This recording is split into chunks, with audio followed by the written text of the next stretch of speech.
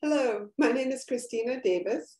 I'm the director of the program on US-Japan relations. Thank you so much for joining us here in the evening in Boston, and for those of you joining from Japan in the morning. We're really excited to welcome you to our first panel to kick off the 2022-23 academic year. We have a wonderful set of speakers to discuss a very important topic, Shinzo Abe and Japan's 21st century. 2 months ago, we were all shocked, saddened by Prime Minister Shinzo Abe's assassination. In a country with so little violence, to see a brutal assassination was indeed truly shocking. And this event took place while he was campaigning for the election in Nara. He was a great leader for Japan's political system, who led from 2006 to 2007 as prime minister, and again from 2012 to 2020, making him the longest serving prime minister in Japanese history. Under his leadership, the LDP won 6 consecutive national elections.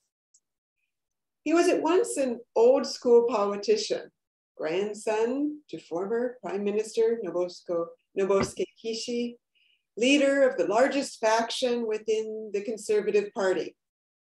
He was also a new style leader who put forward an ambitious policy agenda and foreign policy. His Abenomics became a well-known term, discussing monetary expansion, fiscal stimulus, and structural reforms as a way to try and break Japan out of a cycle of economic downturn. For myself, as someone who studies trade policy, I was pleased to see Japan take a more active role in shaping the free trade rules of East Asia and contribute to building support for the World Trade Organization at a time when it was being pilloried by many other leaders around the world. When President Trump withdrew from the Trans-Pacific Partnership in 2017, Prime Minister Abe played a central role to lead other countries to go forward, forming this free trade agreement renamed Comprehensive Progressive Agreement for Trans-Pacific Partnership. After decades of Japan being the last to join free trade agreements, here, after the US backed away, Japan stepped forward. He also played a pivotal role in diplomacy of East Asia, developing the concept of free, open Indo-Pacific, and initiating the Quad, a regional group comprising the United States, Japan, India, and Australia, which has been an important forum for opening new conversations on a range of issues important in the region and in confronting the challenges presented from China. Of course, Prime Minister Abe's nationalist policies were provocative. Japan's relations with South Korea reached their lowest point in decades. His relations with the United States were very strong as he dedicated himself to strengthening the US-Japan alliance. But his constitutional reinterpretation allowed exercise of collective self-defense in 2015 to the praise of American defense officials and criticism by many on the left in Japan. Here at Harvard, we were fortunate to hear him speak in 2015, where he gave an address to Harvard's Kennedy School Institute of Politics prior to visiting Washington, D.C., where he was the first Japanese prime minister to deliver a speech to a joint session of the US Congress. His legacy is complex, for he has had many roles, and we are fortunate today to discuss both the legacy of Shinzo Abe and the impact of his death for the future of Japanese politics. We have 2 great scholars joining us. Our first speaker is Professor Jennifer Lind, Associate Professor of Government at Dartmouth College. Professor Lind received her PhD in political science from that other university in Cambridge, MIT. She has published extensively on East Asian security, the US-Japan alliance, and issues of historical memory. She's the author of the book, Sorry States, Apologies in International Politics, and has published articles in a range of the top security journals, International Security, International Studies Quarterly, and she bridges the academy and policy, having published in Foreign Affairs, National Interest in the New York Times, Financial Times. in a way that is so difficult to both engage in theoretical debates and policy discussion. We are really happy to have her here today, and she will be joined by Professor Koichi Nakano, who is Professor of Comparative Politics at Sophia University. I'm very proud that he was a political science PhD student graduate of Princeton University, and I was happy to be the outside reviewer of his dissertation, where he showed his incredible insights in studying bureaucratic politics in a comparative perspective. This work from his dissertation went on to be published as a highly acclaimed book, Party Politics, Decentralization in Japan and France, When the Opposition Governs. He's continued to look at party politics, analyzing Japanese politics with a book written in Japanese on the trend towards the rightward shift of Japanese politics, Ukeika Suru Nihon Seiji, published in 2015. Together with Yoichi Funabashi, he is the co-editor of a book on the Democratic Party of Japan, looking at its challenges and failures. We are so happy to have these two esteemed scholars to discuss the theme today. And our event is co-sponsored by the Edwin O. Reischauer Institute of Japanese Studies and the Harvard Undergraduate Japan Policy Network, a new student group that is dedicated to the study of Japanese politics and policies and increasing interest among undergraduates at Harvard and in the world in studying Japanese politics. I'd like to first introduce our event for next week, and then we'll turn over to our presenters. Next week, we will be talking about Japan, South Korea, and US alliance politics in East Asia with Suemi Terry and Junya Nishino. We hope you can join us for another evening event on Monday, September 26th. And now, reminding you of Zoom etiquette and housekeeping. We would like to ask that you submit your questions in the Q&A so that I can moderate the Q&A after our speakers finish their presentations. Each of our speakers will talk for about 15 minutes and then we'll open up to questions. So please do post your questions in the Q&A section. Thank you so much. I'll start off, Professor Lind. Hi, thank you so much. And Christina, thank you so much for that really warm introduction. It's an honor to be on your first panel of the season, and it's an honor to be here with Nakano sensei, who is one of the many colleagues over in Japan that I have missed seeing for a long time. So it's great to at least be brought together in this way. So I have been tasked with talking about Shinzo Abe and Japanese foreign and security policy. And then we will hear from Nakano-san about more of the domestic politics. And obviously there's lots of overlap. So I'll be very interested to see the directions that we go tonight. So when you talk with some people about Shinzo Abe, you hear the view that he was a visionary and a great diplomat and a strong proponent of the status quo in Asia, the liberal international order. And in this view, his efforts to change Japan's security policy and to repair a perceived fraying international order were seen very much as motivated by, again, a desire to preserve the status quo, kind of a defensive mindset, and great pragmatism and moderation. So that's one view that you'll frequently hear of Abe. Now, there's another view that you'll hear, and they see him as an extremist, as somebody who's trying to change Japan dramatically, pushing for positions on the right fringe of Japanese politics and security policy.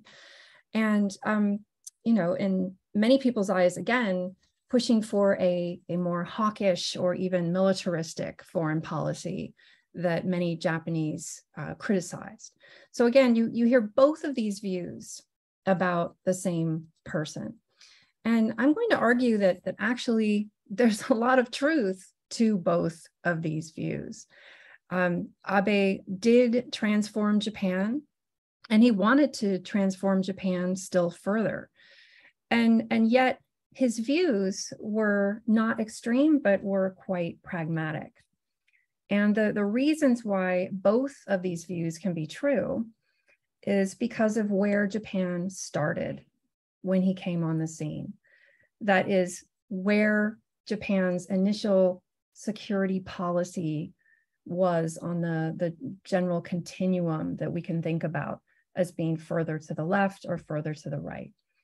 So I would argue that because Japan started off with a very extreme left kind of a foreign policy, and then when conservatives like Abe, and particularly Abe himself, came on the scene, movements to the right represented not a push to the far right, but really a push toward the center. So of course, if somebody starts off pretty conservative and they move toward the right, then they're going to be really quite on the extreme.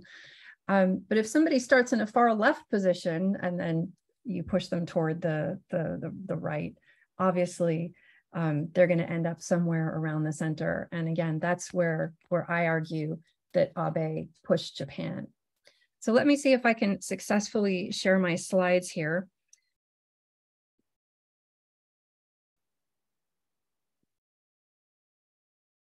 Okay, so I want to talk about some specifics of Japanese security policy under Abe.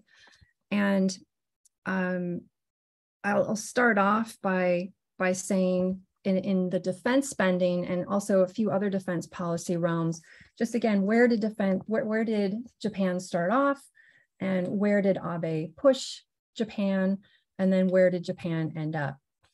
For defense spending, we often see headlines like this. So the Wall Street Journal talking about Japan's record-setting defense spending, Bloomberg talking about Prime Minister Abe coming in and initiating a U-turn in Japanese policy with its higher defense outlays. And then also we see in the Diplomat talking about the largest defense budget ever, record-breaking and so on.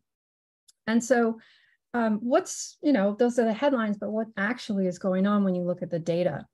So as you see with the line here, the dotted line, Japan spends about 1% of GDP on defense. So defense as a percentage of GDP is essentially a measurement of how hard a country is trying at that particular category. So the level of effort that the country is making, in this case, on defense.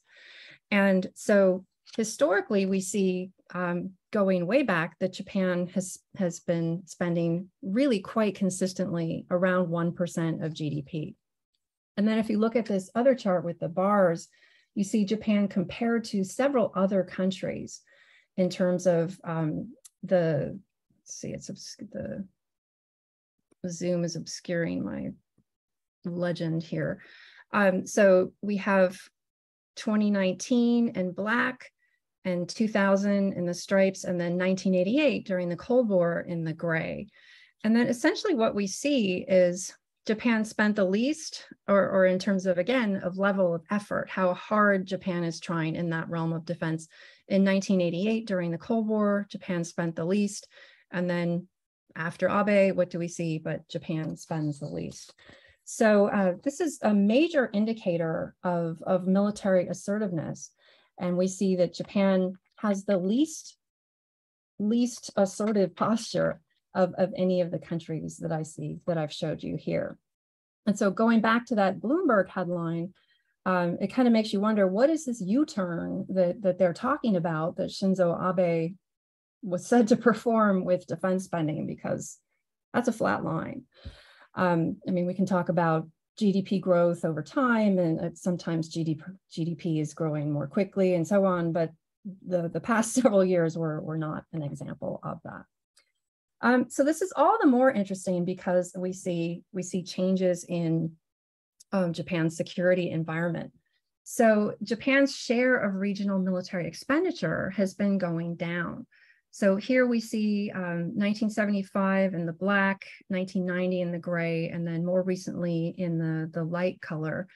And you see that Japan used to spend over 1/3 of regional military expenditure And that's down under 10% now. So Japan's security environment, we can call it an arms race, we can call it more dangerous, whatever you want to say, but Japan's share of regional military expenditure is significantly smaller relative to the past.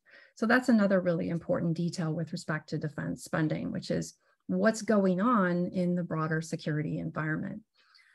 And then one other thing that I'll just point out is that with respect to the size of Japan's military, the small size of Japan's military forces here are evident when you look at the, let's see, it's the dashed line down toward the bottom.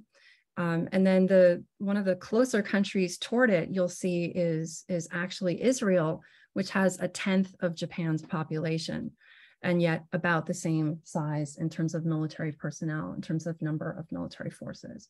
So, so again, if you look at all these different data, you certainly don't see evidence for headlines that something truly transformative is going on here, at least when it comes to how hard Japan is trying, and certainly how big Japan's military is. So let's turn now to some other areas where we can ask what's been the transformation that we're seeing in Japan as we're talking about Shinzo Abe's policies over time. So another issue to talk about would be institutional constraints. Japan, I would argue, if you look at a variety of constraints on a country's ability to mobilize military forces or project power abroad, Japan used to be the most constrained country, certainly compared to any of the ones that I examined, that I showed you on that chart a moment ago, in terms of restrictions on the influence of the military in politics, and in terms of its ability to project power overseas. And overall, this has changed somewhat. There have been changes in the institutional environment, the defense institutions in Japan that are very important. Again, when you focus on where Japan was and where Japan is now, you do see some really interesting changes. So, for example, Article 9 of the Constitution, this used to be interpreted in a way that was so severe, it didn't even permit Japan to have national self-defense. And so that very quickly was deemed actually against the UN Charter and as non-appropriate for a sovereign nation. And so that was reinterpreted. And we saw that reinterpreted over time, multiple times, allowing, again, a different view of what was constitutional, what kind of activities, weaponry, and so on were constitutional and what was not. And of course, Abe presided over one of these interpretations in 2014. Another important defense law was the 1954 Self-Defense Forces Law, which prohibited the dispatch of SDF personnel overseas. And we saw changes in this over time as well. So famously with 1991, the Peacekeeping Operations Act, and then several different laws subsequently that authorized Japan to, for example, perform rear area support within the alliance and so on. There was a 1969 Diet Resolution on the military use of space. And this was also reinterpreted over time, particularly at the occasion of a North Korean rocket test over Japanese airspace, and then subsequently with the space bill. So I could go on, which I'm sure all of you would love, but there have been many, many changes in Japan's defense institutions over time. Reforms elevating the defense agency to a defense ministry are important. The instigation, and this was under Abe, of the National Security Council and of an amphibious force modeled on the US Marine Corps. That was in 2014. So there's so many different incremental changes that we could point to. So what do we take from all this? So first, I would argue that it's important to note that many of these, of course, preceded Abe. And so we see Abe as really fitting in with a gradual evolution in Japan over time in terms of its security policy and the kind of behavior and the kind of weaponry and so on that the Japanese people have viewed as being acceptable given its constitution and its other legal constraints. And the second thing to point out is that Abe presided over the shift from a country with very severe constraints on the use of force to somewhat less severe constraints on the mobilization and the use of force. In an article I co-authored with Chikaku Ueki of Waseda, we compare Japan to a variety of countries, the ones I listed on the chart before, and concluded that Japan's constraints on the use of force were the most strict, the most stringent of any of those countries. And so again, that's a very important context for understanding these changes. Certainly the context of Japanese politics is important context. And as I said, this is within that context does represent change over time. But there's another context here too, which is the world and how countries in the world behave. And there, again, Japan still is very much on the highly restrained side of the spectrum. And so the words that we see in headlines like hawkish or militarist, they're just not accurate descriptions of this landscape. Japan has moved from the extreme left to, basically more closer to the center. And that certainly doesn't mean that Japan is hawkish or militarist. So let me now turn to the issue of national identity. In this area, Abe, as Christina mentioned before, Abe was particularly controversial. And I've done a lot of research on the subject of nationalism and war memory. And after World War II, Japan, like most countries, generally avoided thinking about, teaching about, and debating about the violence that it committed toward other countries in the years of war and occupation.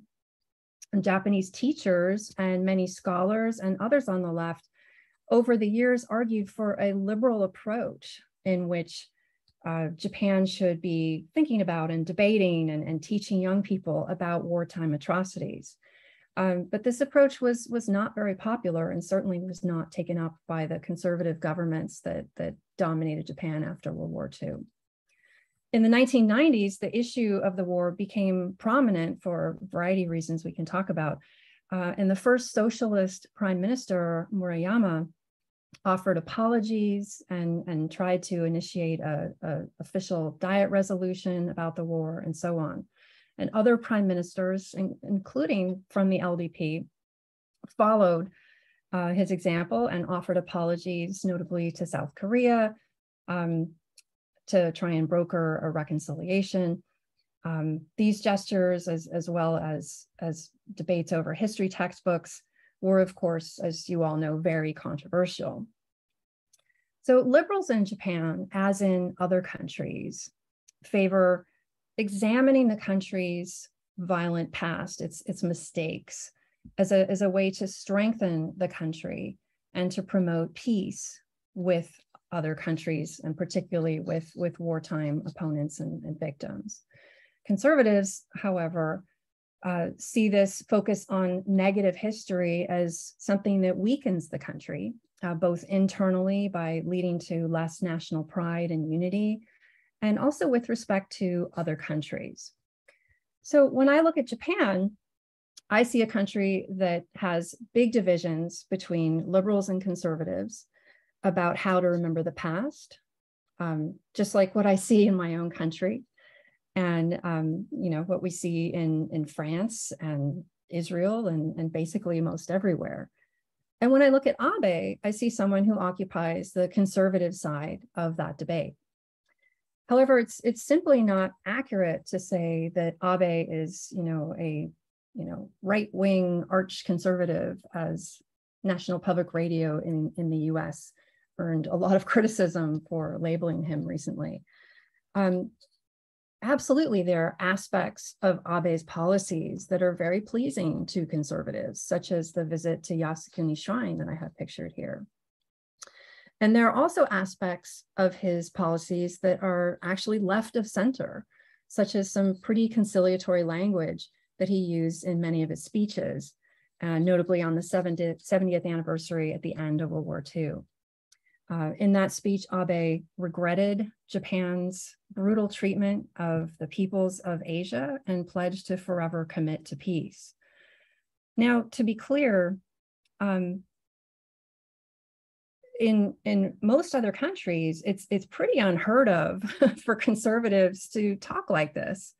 To talk about the violence that they committed against their former wartime opponents.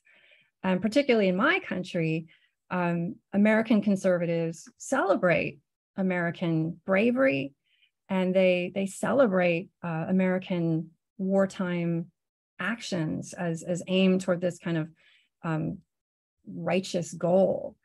And so they don't talk about, here are the people that we treated so brutally in the war, and isn't it important that we remember them?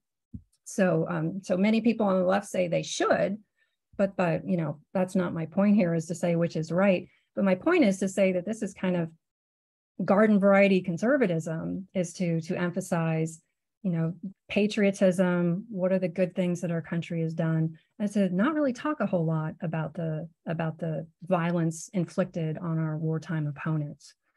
So Abe's 70th anniversary speech had elements from the left that I would say, and of course, the people on the left weren't pleased with it because they wanted him to go further. They wanted him to issue the kind of speech that they felt good about, and he didn't do that. And of course, that's their right. If liberals can say, we want him to say this, and they can try to hold him to that standard and say, we think that this is the correct place for you to be and the way that you should talk about the past.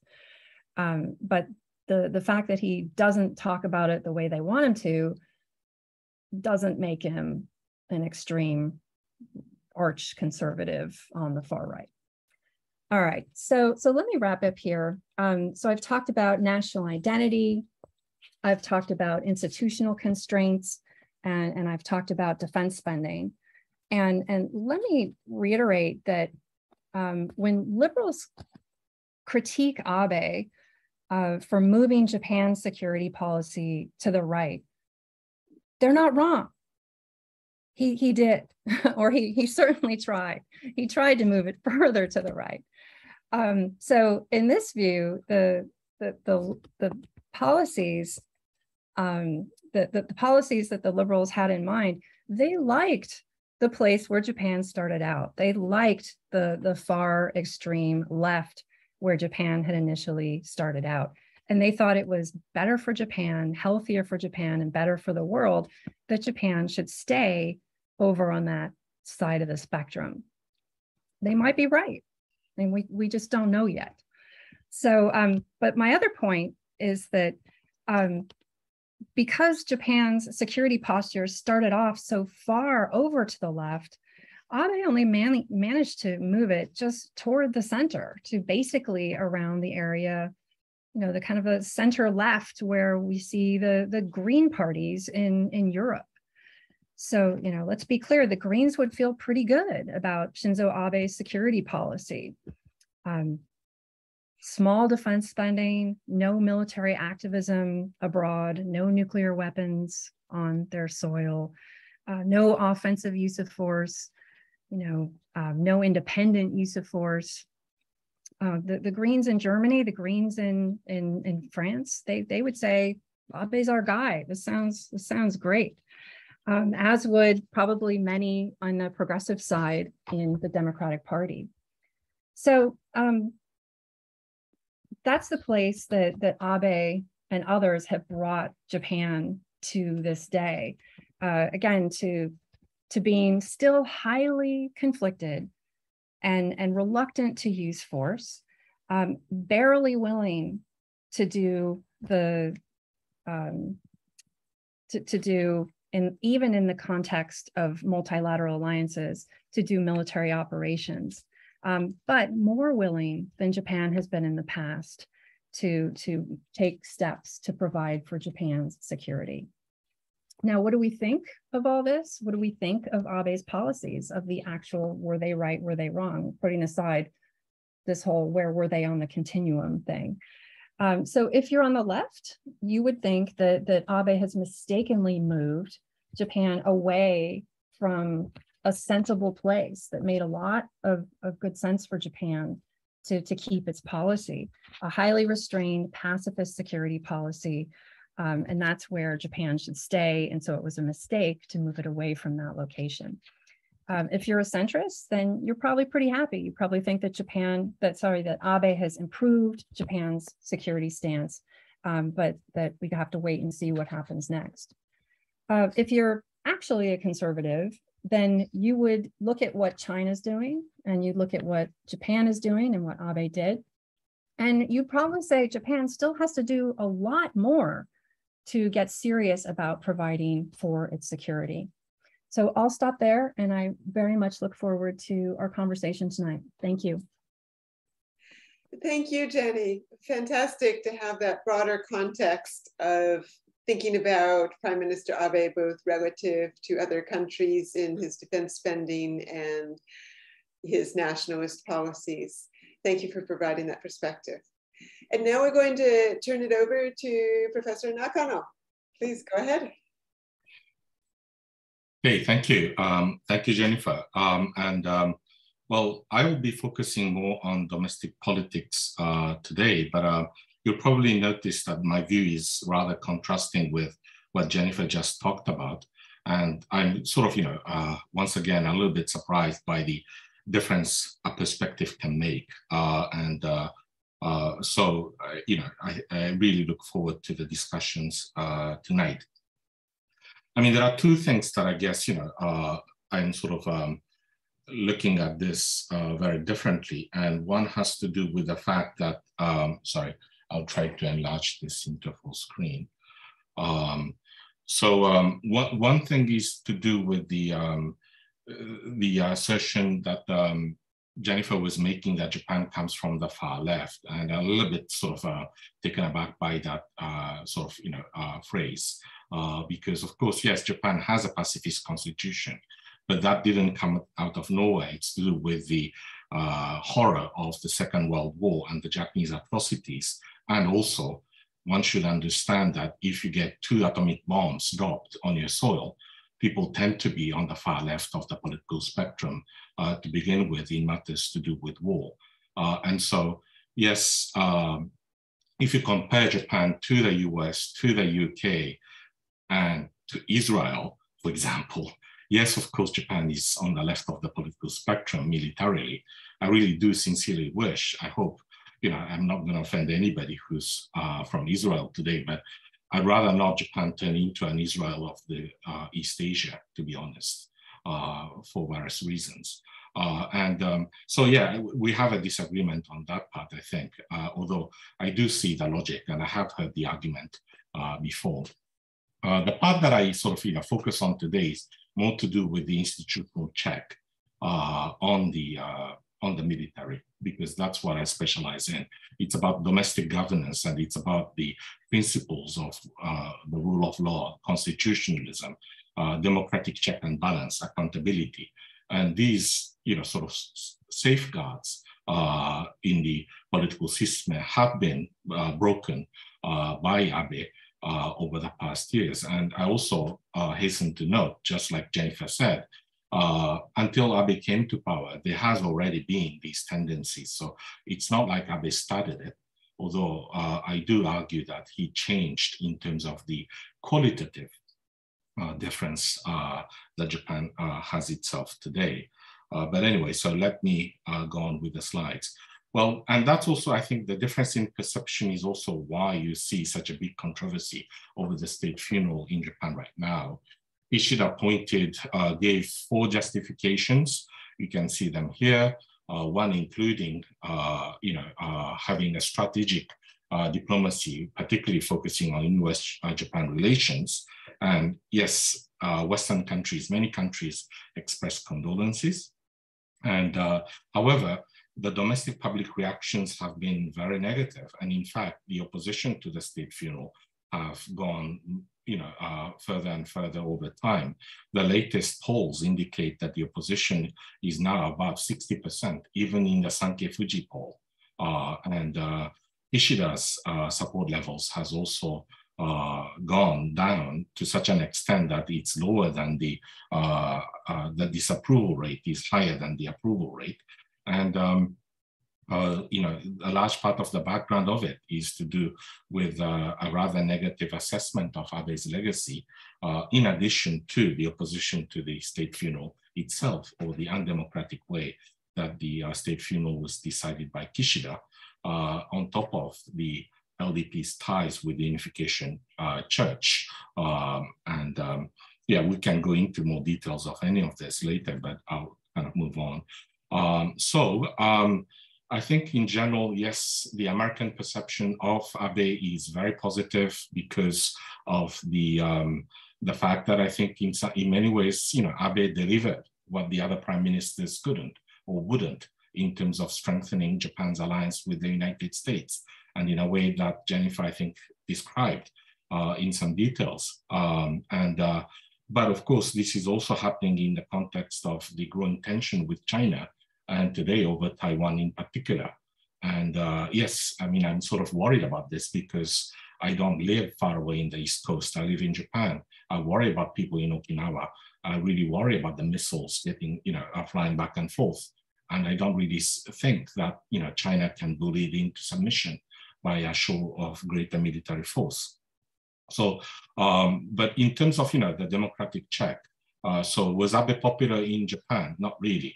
And that's the graph you can see on the right-hand side of this slide. The red line indicates the LDP share of the seats overall in the lower house. 2009 is the year when the LDP was in opposition. Then you can see it jumps to over 60% on its own.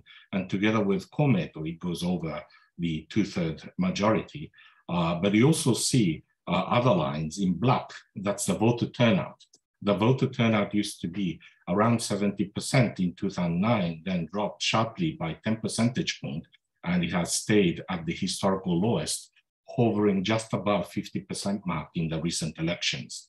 The last year I have here is 2017, but the last year's election in 2021 under Kishida shows very little difference from this.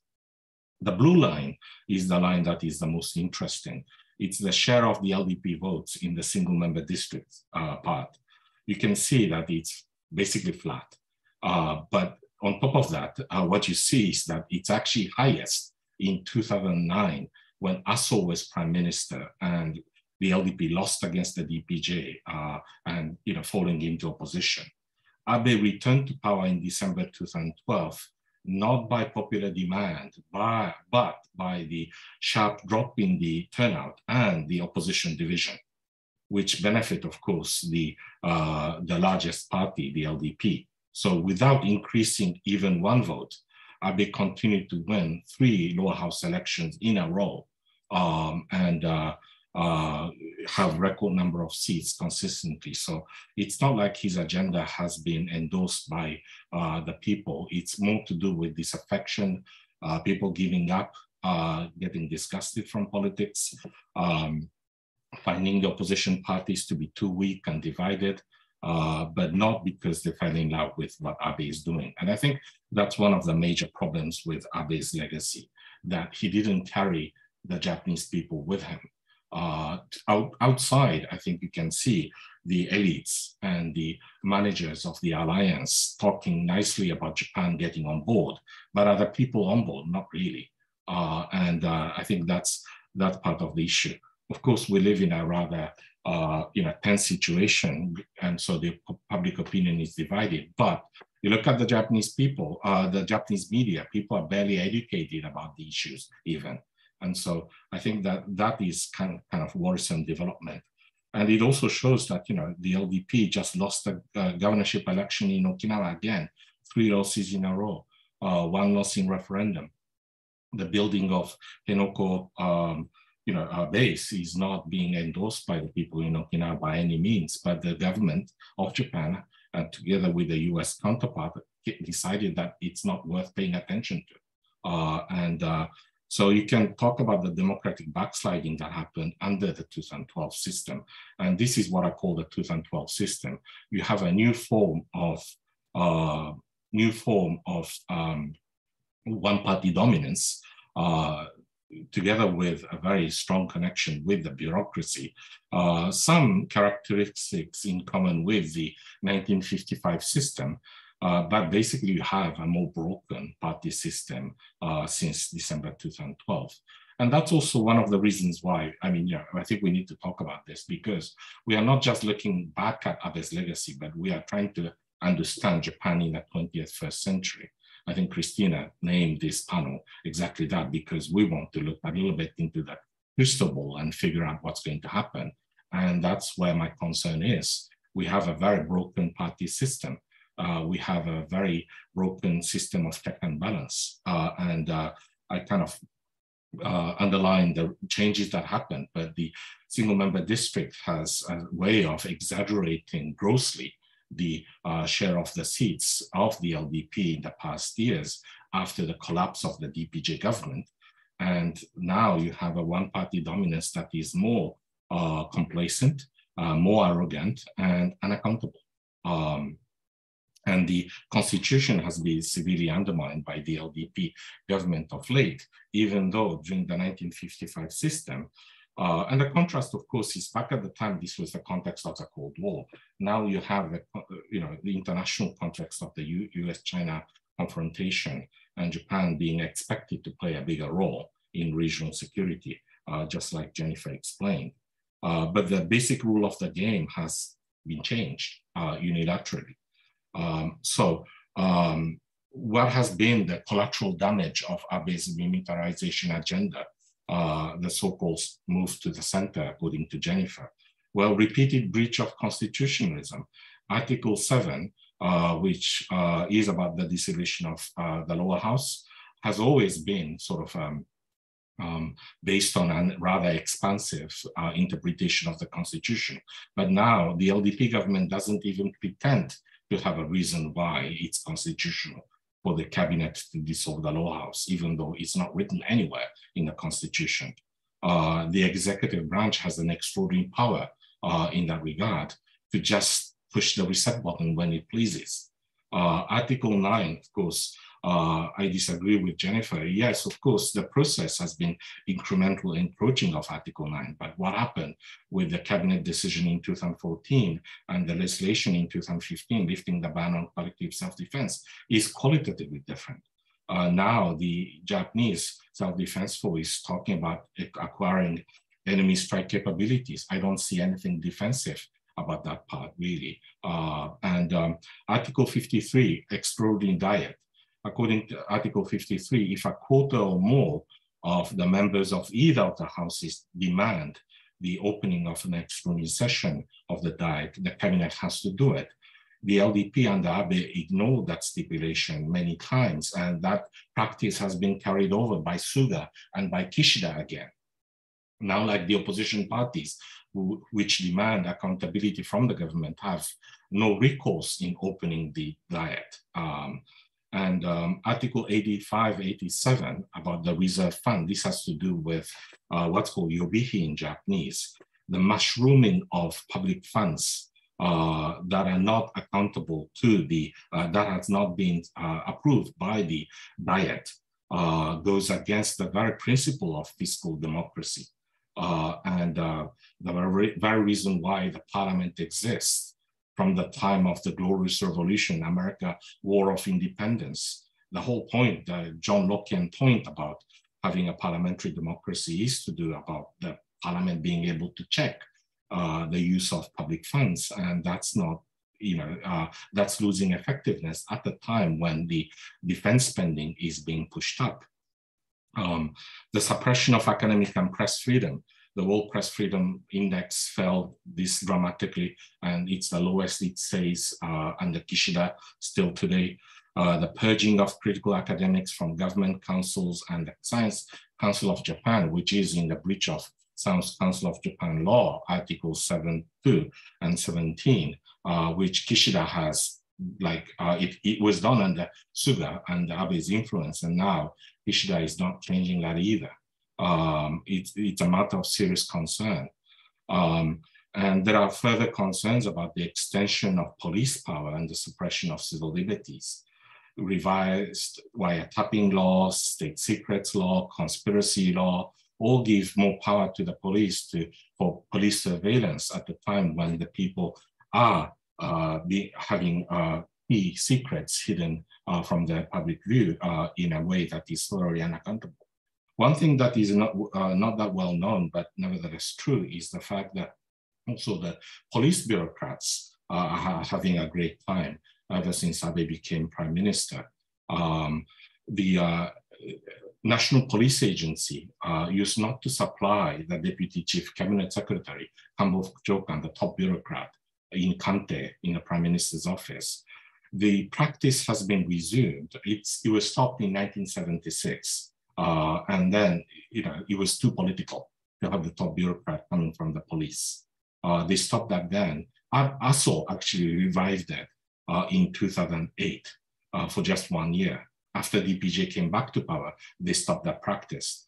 Abe revived it in 2012. Sugita Kazuhiro has served for a long time, but Ishida has reappointed somebody from the National Police Agency, obviously having data, all the information about the security police and stuff in their hand. So this is how badly partisan the bureaucracy has also become.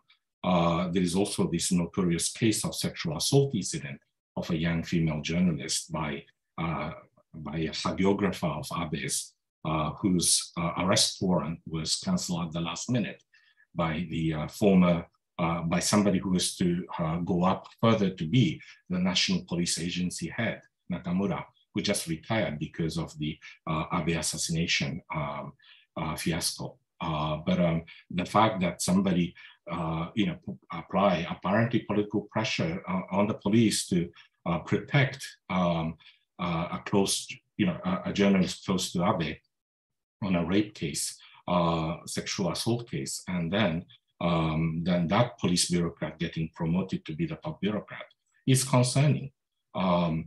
Then there's historical revisionism and its legacy. Abe has learned, yes, no doubt about it, to contain historical revisionism within the boundary of what the Americans permit. He was very good at learning at that. He didn't know that quite well when he visited Yasukuni Shrine. He learned it the hard way over time. But there's been a complementarity between US-dependent reforms. When you think about the other prime ministers who caused controversy by visiting Yasukuni Shrine, Nakasone, or Hashimoto, Koizumi, all they have been, praises being showered by the American reformists, but they also needed the nationalist support in order to push through these reforms. So that's not a coincidence. And then Abe was seriously engaged in an overseas official campaign. It became a matter of LDP official policy. They actually put it in a campaign manifesto in the election in December 2014 to propagate a correct view of Japan to the world. And there are many episodes that I can get into some details if you want to, but basically that comes to an end in December 2015 as it badly backfired. And hence the agreement on the comfort woman issue with Park Geun-hye in Korea, and again, under American prodding. But I think the key thing here is that revisionism has won and prevailed inside Japan to date. The muzzling of the media, the NHK, Asahi are never the same again since the attacks or the attempt at control. There's been attacks on historians, academics, feminist scholars who've been defamed by Sugita, for example, on the research about the comfort woman issue. Dog whistle politics. I've been put on a blacklist by MOFA, not to be interviewed by the foreign journalists. It's not pleasant. I tend not to care about these things, but some people do, and they are getting muzzled. Revisionist domination of the public space, Aichi Triennale in 2019, you had the cancellation of the exhibit because of the the girl statue of the comfort woman issue. So I worry about Japan's isolation in East Asia. America is not everything Japan has. Japan is located in East Asia. Japan stopped to have an independent East Asia policy ever since Abe returned to power. There was not that much during the DPG government either, I admit it. But it's been a longer-term trend that Abe really turned it to the worse. And the persistent misogyny and gender backlash in Japan is horrifying, and it's packaged together with the revisionism. There's no doubt about it, why they're so obsessed about the comfort woman issue. Well, I need to bring this to a close. So finally, about the major scandals, Moritomo Kake Sakura scandal, they may appear like trivial scandals, but they are not, because personalization of power, power that is unaccountable to the people and not even to the laws, are the common root cause. And they also take two stages in general. The first stage is about the breach of equality before the law and procedural fairness by Abe and his cronies in order for them to gain illicit private gains. But then the most serious part is the second part. There is a systemic cover-up each time to protect Abe, leading to further destruction of the rule of law, the system of check and balance and democratic accountability. Abe is the king, he had to be protected.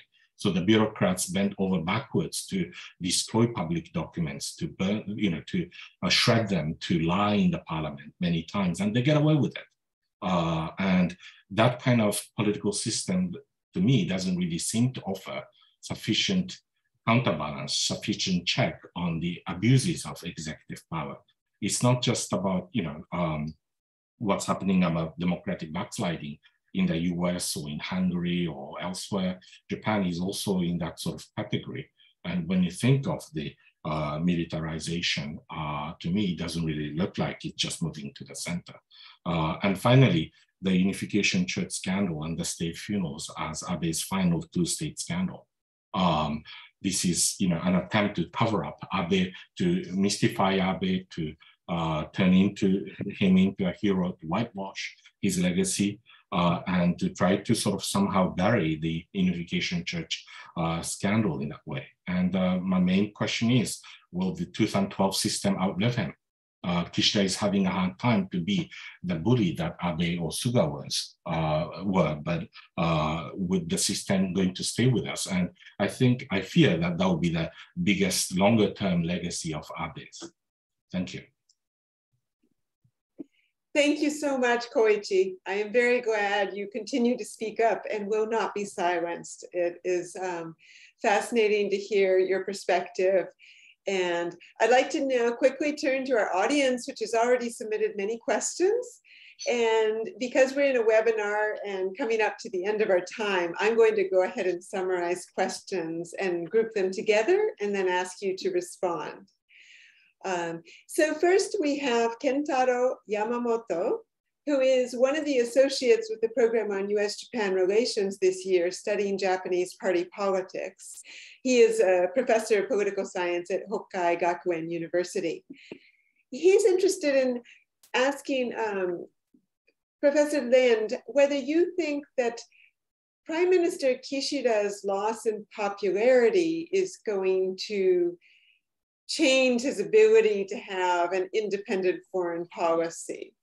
He notes that your presentation says Japan is shifting to center left. And of course, the trends of the rise of China makes one think that the natural path of Japan's security would be to become a little more conservative. But now with Prime Minister Kishida having lower popularity due to various controversies, with his pacifist orientation, is he going to shift things left, or is he going to stay on the conservative track set by Prime Minister Abe? So if you could hold an answer to that question. We also have interest in what your opinions are about the state funeral to be held next week and whether this is appropriate.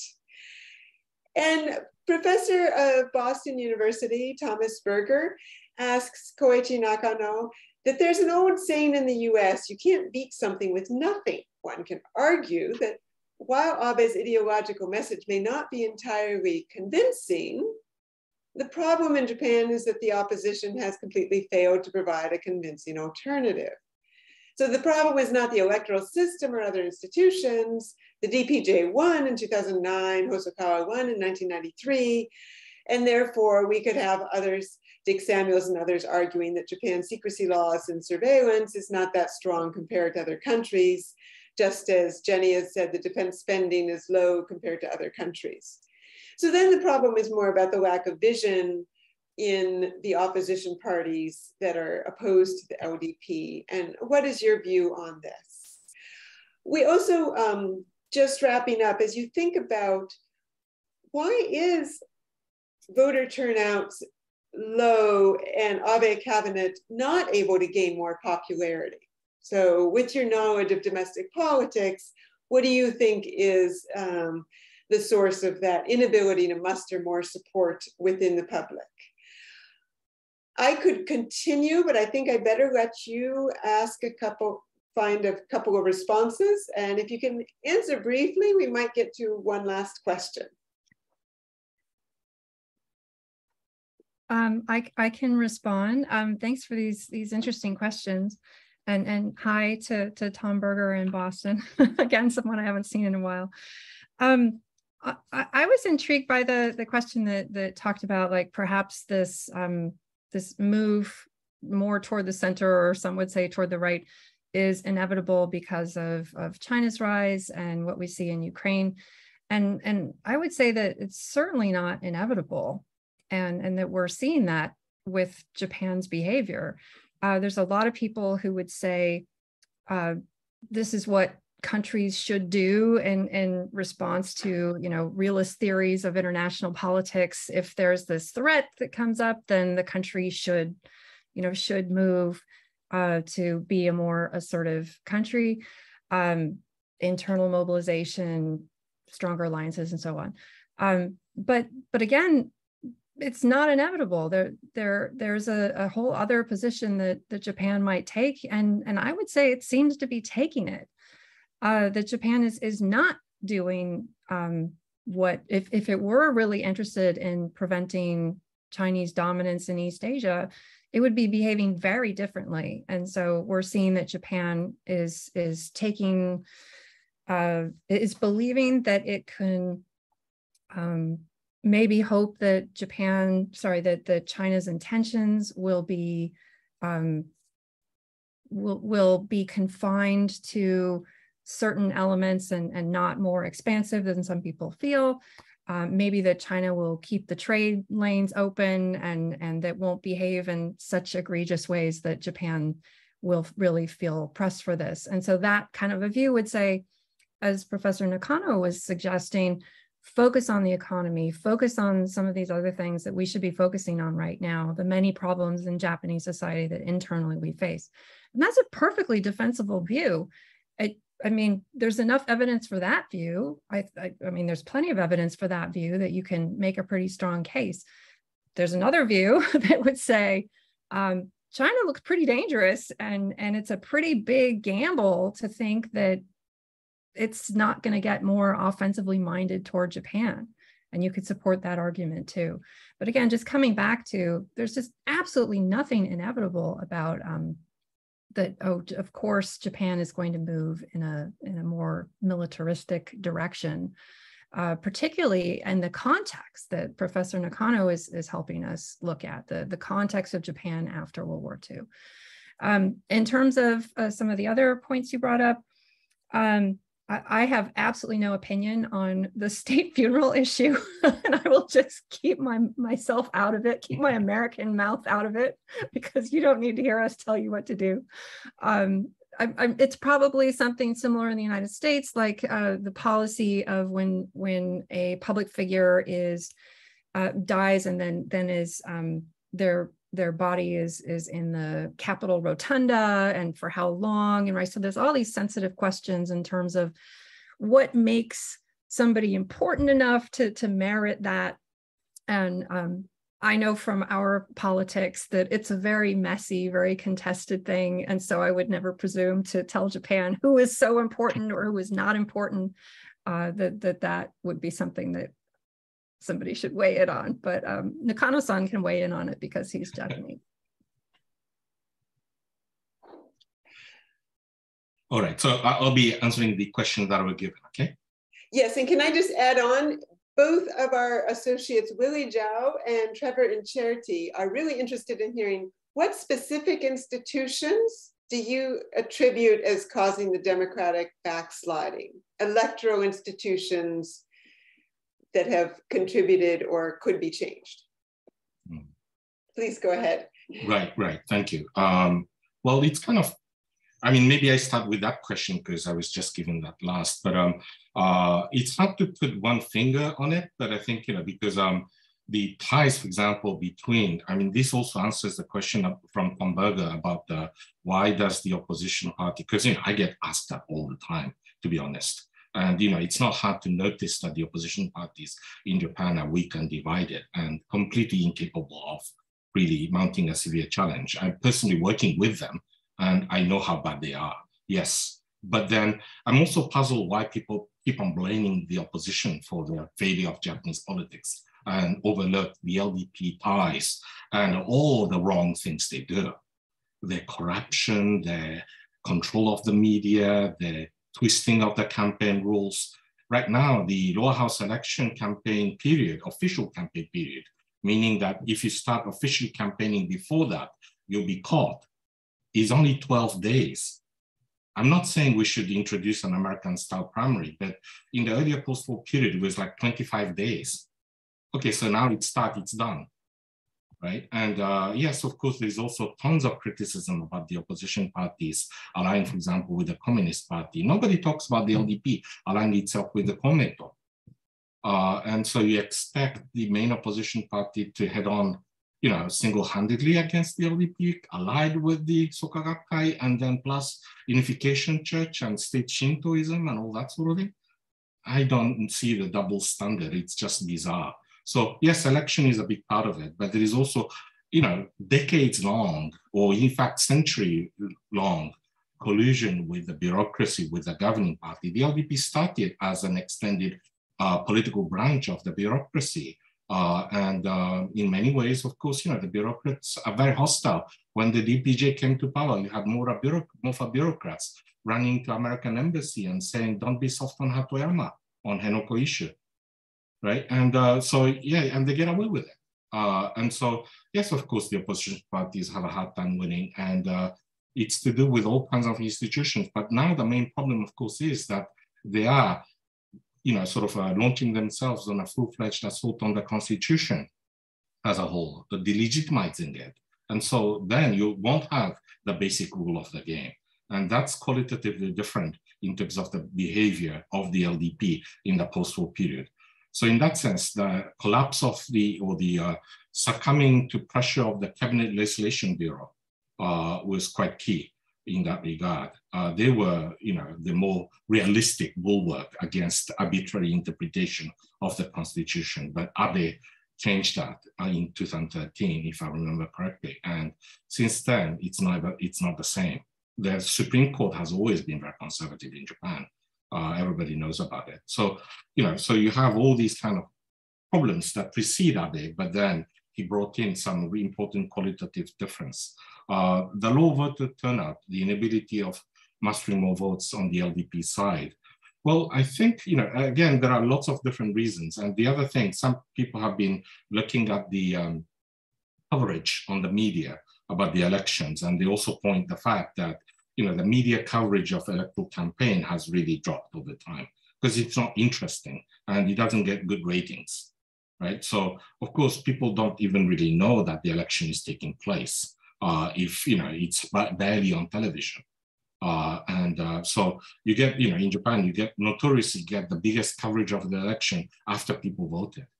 And the announcement, the results are announced.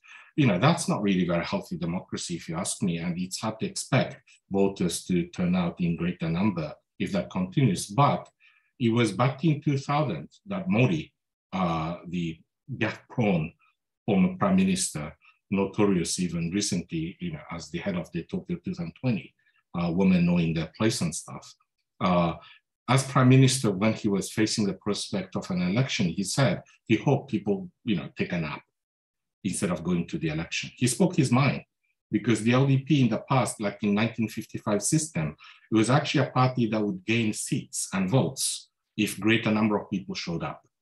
But that changed. The LDP knows that the first past the post system is a system in which you just need to defeat the nearest opponent. And it's better to sort of weaken them rather than you becoming more popular. So actually people not showing up to vote is LDP strategy. You see today, even like celebrities, musicians and so forth, taking matters in their own hand and trying to raise awareness and votes, but the government is not interested in pushing up the vote.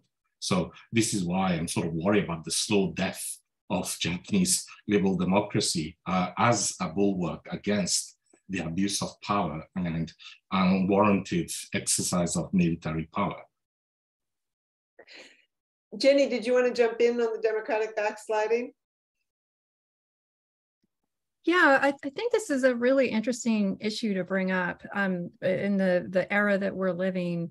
This is a really important thing for all of us who live in democracies. And when we were all students, we read that part in our comparative politics books that says, oh, actually, if you haven't had a handover of power to an opposition party, it's not a democracy. And we all said, wait, what? Because we're thinking about Japan.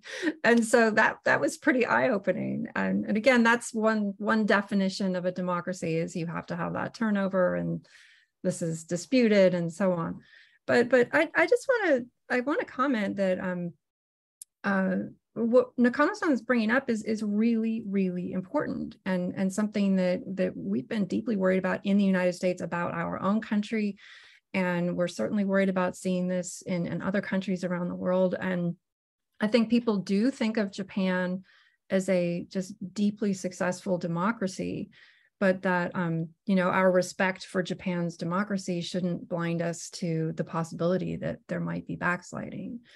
I'll just say, the extent to which we are seeing backsliding, it would depend on us evaluating a whole range of indicators. So when social scientists are trying to assess the quality of governance in a country, they look at many different indicators. And Nakano-san brought up one issue, the sort of the media, the effort to contain the media, shape media coverage, and so on. And there was definitely some disturbing stories that were coming out of Japan during Abe's era. And what I can say is that I saw certainly some pretty clumsy attempts to control the narrative, and then some that were, as he mentioned, a little more disturbing than clumsy.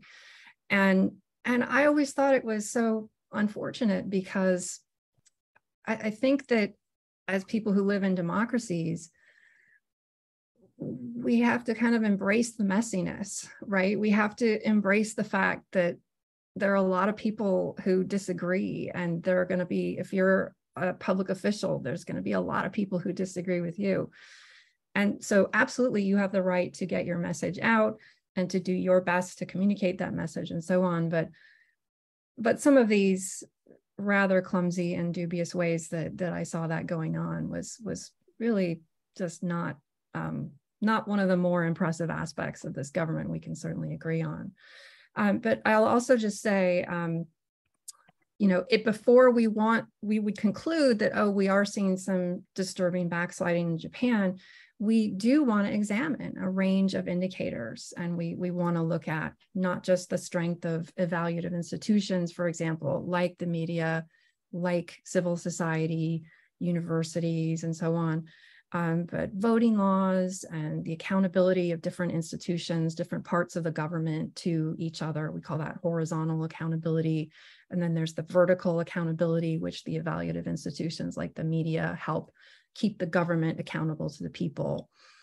And I'll just say that the greatest asset that Japan has in this effort are people on this call. right? It's the smart, skeptical people. It's the Nakano-sans and the Yamamoto-sans and the Berger-sans and all of you out there who are skeptical, who are watching, who are committed to democracy, and who are going to speak up. And that's what I was really impressed to see during the Trump years in my own country is colleagues who said, wait a minute, this is not acceptable. And, you know, some of them might have felt like speaking up didn't have a whole lot of effect, but we got to keep fighting the fight. And so kudos for doing that. And there's so much where Abe was breaking norms in saying some things that hadn't been said or taking different approaches.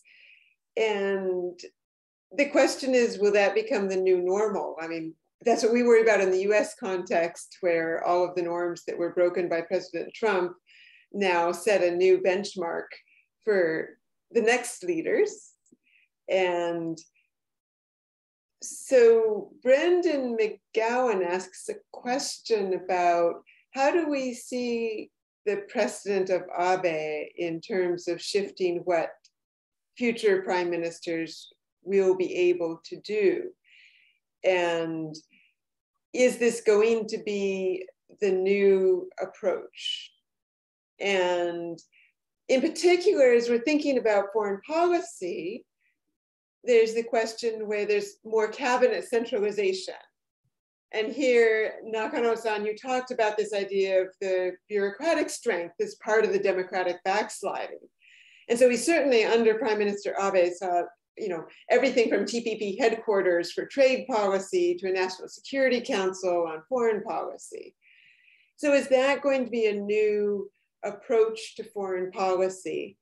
And how do we think about, Junxiao Lang asking about the imperialist expansion of the LDP and what are the ways you could engage in resistance if you don't like the rhetoric that was coming out of some of the fringe and sometimes from the mainstream of the party.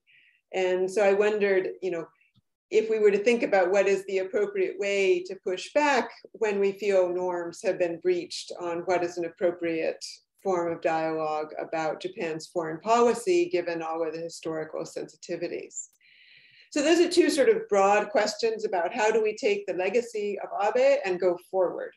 We're coming up near end of our time, so I'm going to ask each of you just to have a little brief comment about how you think we should take the Abe legacy going forward. I'll start with Nakano-san and then go to Jenny. Sure, thank you. No, these are both very good questions. I think in terms of the those kind of legacies, I think, again, I mean, I also want to emphasize that it didn't really all of a sudden start with Abe. It started with the neoliberalization of politics in general, this idea of kind of presidential power of the prime minister, concentration of power in the country. And again, Japan is not the only case. I mean, I do agree with Jennifer in terms of, other countries are shifting to the right as well. I mean, you can say that in terms of nationalism. You can say about executive dominance. Caesarean president in the United States is not something Trump began. Maybe he's just crazier than the others. But Obama abused plenty of executive orders as well. So it's a systemic change that's been happening. And as people who believe in liberal democracy, we are worried. But let me go back to Abe. So what happened in terms of that, I guess, is that after now Abe is gone, I think the system that I call 2012 system is going to continue to look for somebody who is going to be like Abe, because otherwise you can't really stabilize the system. The power has become so centered around the country that the bureaucrats, Christina, you may know much more than I do about other ministries, but they're probably sort of thinking that, okay, well, can't they decide? And so we just take the orders. Whoever are sort of bossing around in the country, the prime minister's office, are going to, give us directions. And so people who want to go up would be looking at whoever is in country, how long is he going to last? Because it's always going to be a he. And that kind of thing, I think, is really going to look for a real problem. And I think, it began with Koizumi, really. Koizumi was the master of the abuse of the single-member district system. He's the one who benefited from the central government reorganization that centralized power around the country. Takenaka Heizo as his right-hand man in the reform process that really did so much damage to the Japanese economy in terms of, the gap between the rich and the poor. All these things, I think, have been, and then, of course, after Koizumi, what happened? You had a period of drift, because nobody quite matched Koizumi in terms of centralization power. And now we have the same situation. My guess is that we're going to drift sometime, 1 year prime minister. Maybe Kishida is going to be somewhat more lucky because there's no major national election coming up anytime soon. But I have a hard time imagining him winning re-election as the president of the LDP 2 years from now, right? And so, maybe 1 year prime minister, 2 year prime minister is going to continue until I don't know who is going to come again and again, act in a way that is entirely unaccountable to the people, because the embedded, decentralized, wiser, more moderate check and balance system in the government and in the Diet and in the judiciary, the police, they're gone. So you basically depend on the popularity, the political capital the prime minister has. And that's, to me, is really not how the liberal democracy should be functioning. So what to do? Well, I'm trying to bring in, I personally am sort of an activist as well. I sort of talk to the civic activists, I work with them, I try to rally the opposition parties to overcome differences, to agree to unify candidates together so that they can present a more effective challenge. It's extraordinarily difficult. And it's like, it's almost like it feels futile sometimes. But I think that's the only way you can do it, because as I explained earlier, the institutional change happens in multiple ways, but at the heart of it is really about electoral politics. I think the fact that the first past the post system twisted democracy in such a bizarre way in Japan, being introduced upon not a two-party system that already existed, but rather one-party dominance, as an effect of really embedding LDP power. And so until the opposition parties can start to bring in more balance again, and I don't see that happening anytime soon. I'm sort of speaking as a scholar. If I'm addressing a civic rally, I'll be a bit more optimistic, to be honest. But here, honestly, as a scholar, I think it's still going to be a long time ahead, but there's no alternative. Thank you. Great, thank you. Jenny? So if we're thinking about Abe's legacy in terms of the security dimension, again, him making an effort to shift Japan toward a more assertive policy, one that, we would say a normal, realist policy in which Japan is responding to its growing, increasingly dangerous threat environment, particularly with respect to China. So that's a legacy that I would definitely put in the category of unfinished business, right? So I think that's the broad way I'd refer to a few different things. So the unfinished business of the kind of Japanese balancing. And this is a legacy that the Japanese people have to decide. How do you feel about going further in this direction? So Abe's giving you a vision, and that vision was more effort, but still pretty moderate, still nested within this US-Japan alliance, but playing a more active role relative to the past. Maybe, again, constitutional reform, maybe strike capabilities. Again, so if you continue going in that direction, that's the kind of things that we would be talking about. And again, it's the Japanese people have to decide, how do we feel about that? And it would be really helpful, as Thomas Berger mentioned, if they had another vision that was put before them, where they could choose between different visions. So here's Abe's diagnosis of the security environment, and the Japanese conservatives, their diagnosis, and the Americans, their diagnosis. So they're telling the people of Japan, here's our view of your security environment, and here's what you should do. And so the Japanese people can listen to that and see what they think of it. It would be really helpful if there was another diagnosis of the security environment other than those voices. It would be really helpful if there was another vision for a Japanese security policy. And then Japan could truly choose between those, rather than just sort of this feeling of we're just keep paddling, right? we're just going to kind of keep going until something huge happens and we have to change. That's probably not the best strategy. So it would be helpful if they had another vision, and we really don't see a lot of that. I mean, I wrote an article on, I called it Life in China's Asia. And it was mostly aimed at the Japanese people, basically saying, you got to think about what this is going to look like. And then you can have a debate amongst yourselves about how secure you feel living in that environment. And as I said before, I don't think it's a foregone conclusion that it would necessarily be terrible for Japan.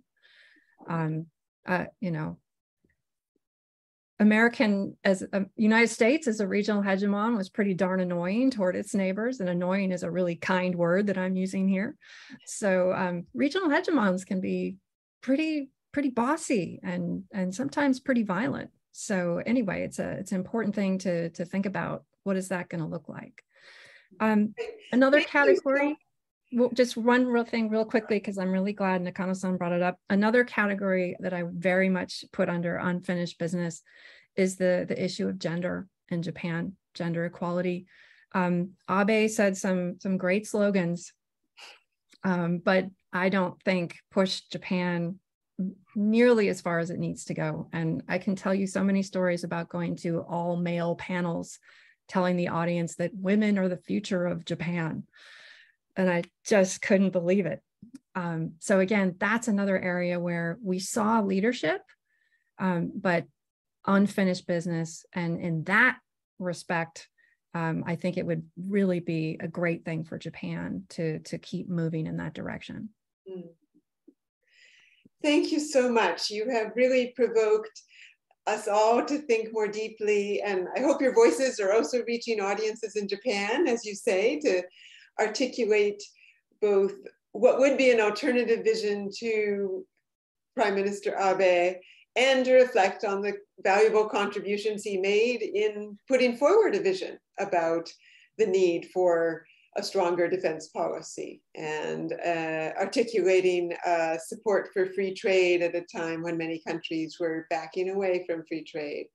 And so as we think about his legacy and what are the next steps for Japan, it's really important to keep in mind the institutional changes, those worries for democracy, the comparative perspective.